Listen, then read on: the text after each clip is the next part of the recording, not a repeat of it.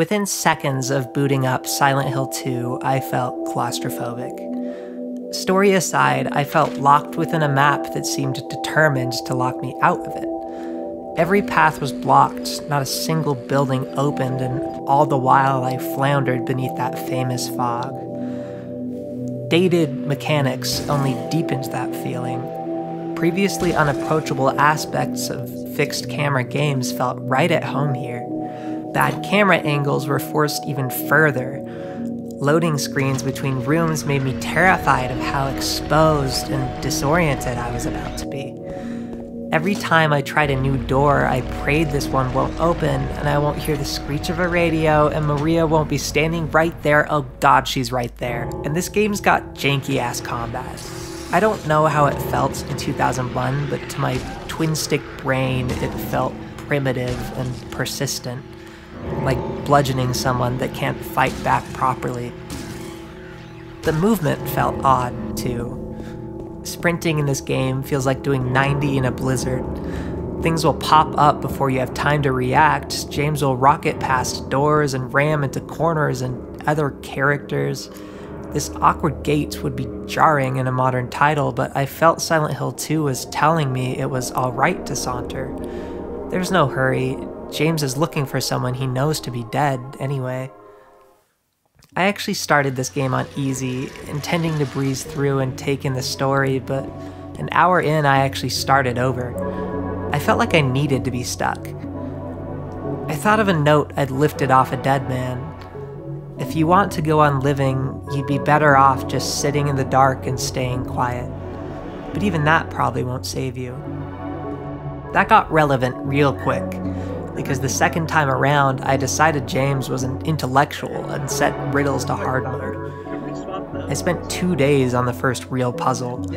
I notated it with pencil and paper, talked through it with friends, and while I mulled it over far from my laptop, I'd pictured James cramped up in that dark room, safe perhaps, but trapped, unabsolved, imprisoned. The stifling mechanics of the opening hours prefaced that rapid descent of the final act.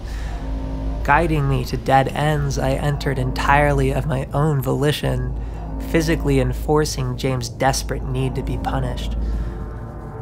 I related to James in these moments. The bitter aftertaste of hurt, that sorrow and self-sabotage, that bizarre instinct to push yourself downward and downward until one day you emerge and the world has simply continued on without you. The credits rolled and I wasn't even sure what James had done, but I felt it.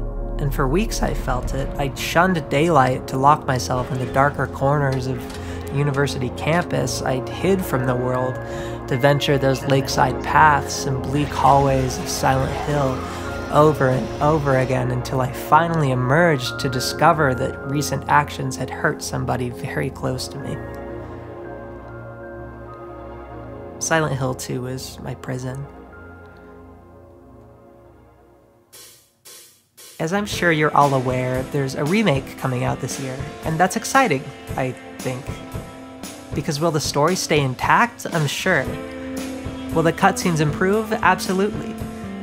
But with graphics that would blow 90s gamer minds, a wide field of view, no loading screens, slick combat, would it lose some of this emotion the original made me feel? Will I spend half the game wondering if this angle that's forced down my throat every hallway implies that James' past is far more important than what's ahead? If he's so deeply rooted in where he's been that he barely cares for where he's going? I mean, probably not, but if this ages poorly, make fun of me in the comments. I gotta wrap it up, but look, the past few weeks I've been breathing, sleeping, and eating Silent Hill 2. I gotta barely talked about the story, but hey, I highly recommend you give it a spin. Go ahead, knock back a coffee and learn how to be scared of upper floors, run around some boss arenas like a fucking idiot, or, you know, watch a few more video essays because this game has been dissected to death. I hope I added something new. Catch you next time.